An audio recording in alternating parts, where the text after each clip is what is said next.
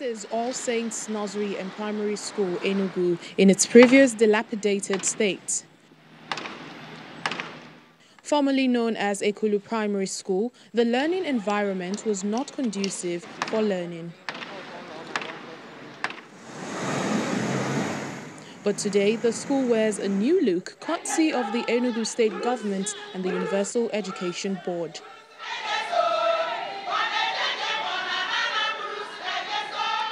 13 equipped school blocks, 66 classrooms and 23 conveniences are the new features, a gesture the government says will be replicated across the state.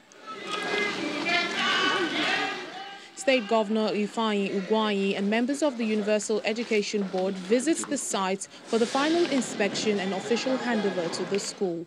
If you go into the classrooms, you will see the spacing of the desks and chairs in all the classrooms.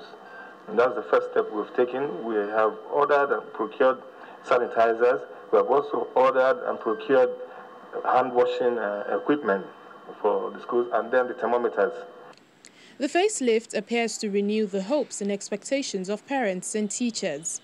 We're overwhelmed with joy.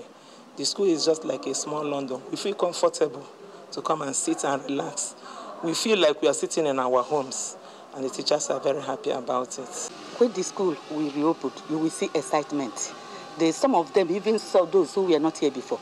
They are telling me, my friends, that their children, because they used to pass here, since this work started, they said that they want to be in Ekulu, and they will like to go there because things have changed. Of embracing, touching, and all that. Also, the teachers are trained on safety protocols to help guard pupils against the spread of coronavirus. As schools prepare for resumption, providing a clean and conducive environment will not only enhance learning and academic performance, but also reduce threats posed to their health.